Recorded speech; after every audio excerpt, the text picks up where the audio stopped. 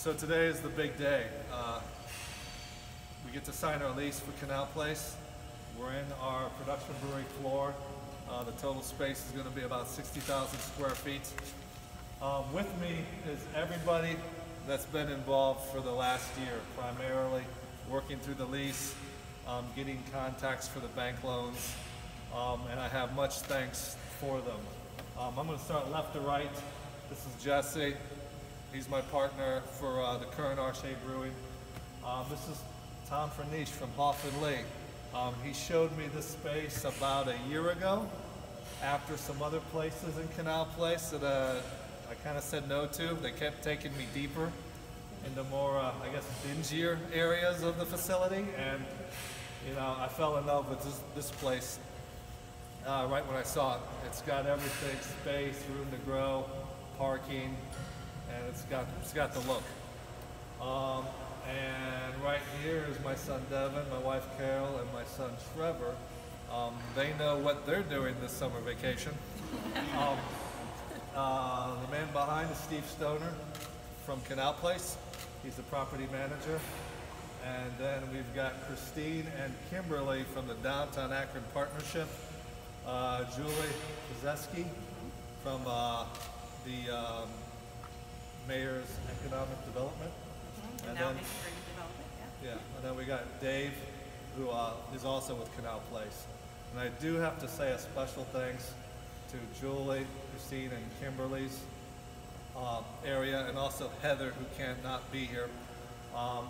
There were several meetings to get funding for this place, going through first the local big banks, and then through their contacts, and through their contacts, and then, you know, we finally got to that one bank from their contacts that, you know, is very excited for this project.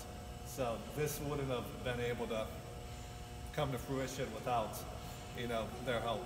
So, you know, a big round of applause for them and Akron.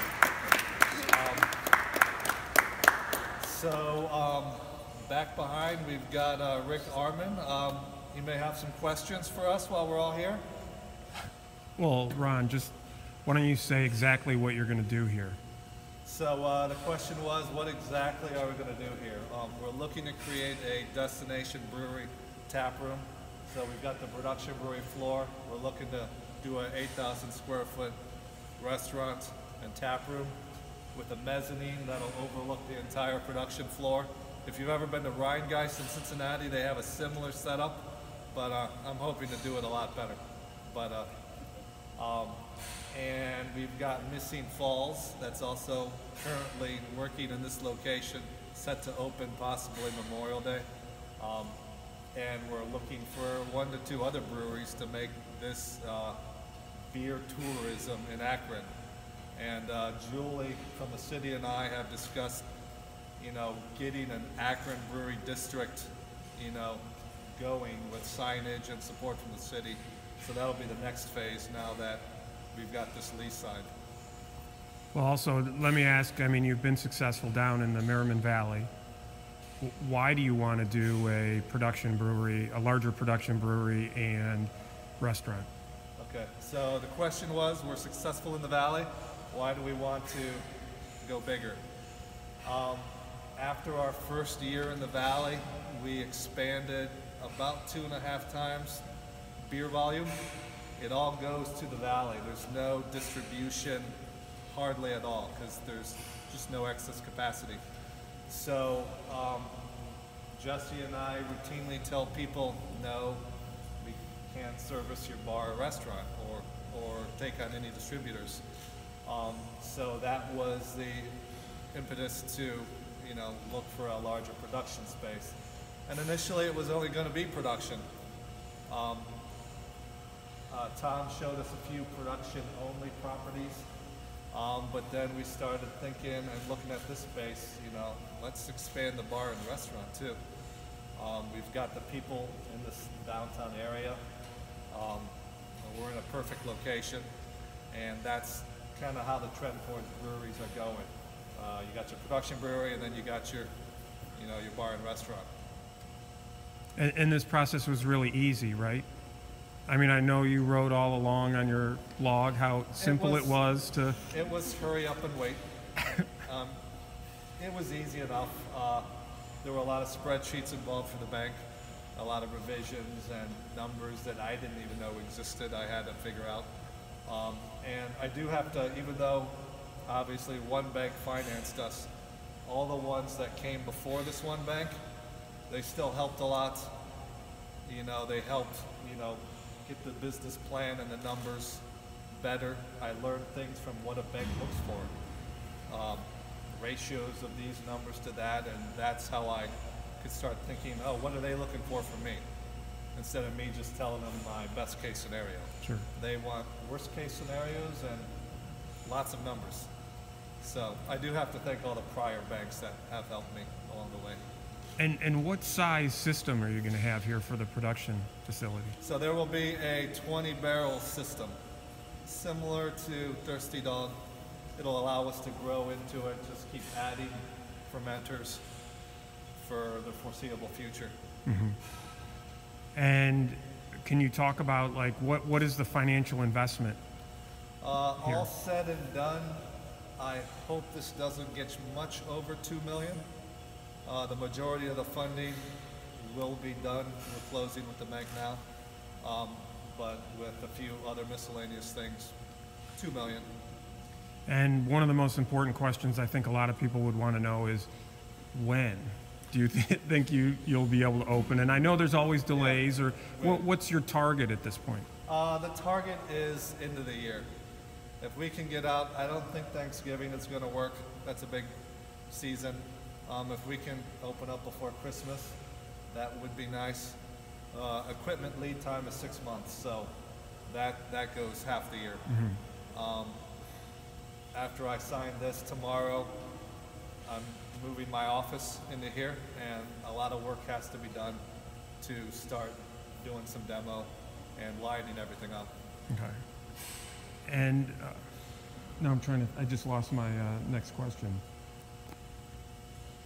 Oh, I was going to ask about the restaurant.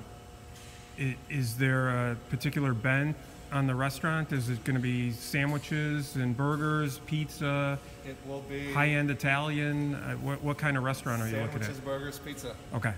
So we're going to also do our own homemade bread.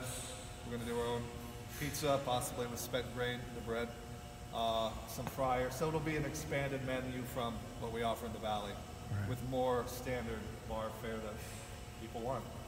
And how exciting is it to get to this day, at least this step? It's been a long time coming. It's very exciting. There's been so much work up into this point, and kind of getting the Valley to run itself. I have to thank Jesse and my wife with that, you know, because I'm not going to, other than for some creative beer recipes, I'm going to be here full time. So there was a lot to line up, and no, there's going to be a lot more work now going forward, but it's all been spec'd out from just waiting the last couple of months. And can you talk a little bit about your vision for a brewery district? Tell me like how far the district, I mean, does it include Thirsty Dog? Does it include acronym Lock 15, or are you just? It goes all the way from Lock 15. What end is that called? The north side? Yes, and then down the hill towards the new, the Lofts will have a brewery and restaurant. That's Lock 15 Brewing, yeah. Yeah, so from so it's there. beyond our side. Okay. From there all the way up to this side, and Thirsty Dog's right up there. They're definitely in. So then you got acronym, Lock 15, Missing Falls, right, us, and whoever else wants to. And you're hoping to get maybe a couple more under this same roof even? That would be nice. The more, ironically, the more breweries in one place, as in the Cleveland Market District, it's a destination. People can meander to all the other places. Sure. Does anybody else want to say anything regarding kind of the brewery district or this day coming with the production facility here? Just want to congratulate Ron and thank you for all his hard work and wish him all the best going forward. Now, and actually, I do have to disclose, Dave gave me keys to this place 3 months ago because he was tired of me calling him to get let in. So. And it's right in line with the mayor's initiatives for downtown development, jobs, and making it a destination again with revitalization. Sure. So. Okay. All right. You're going to officially sign the paperwork? Sign the paperwork.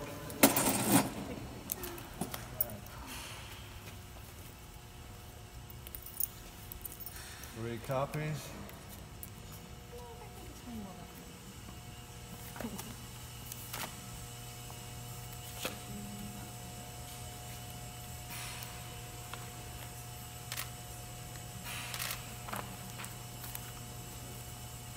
And what exactly are you signing here? Is it the bank loan or is it the This is the actual lease. lease? Okay. So I believe Canal Place has me for 16 years. And vice versa. So, no, thank you all. Okay.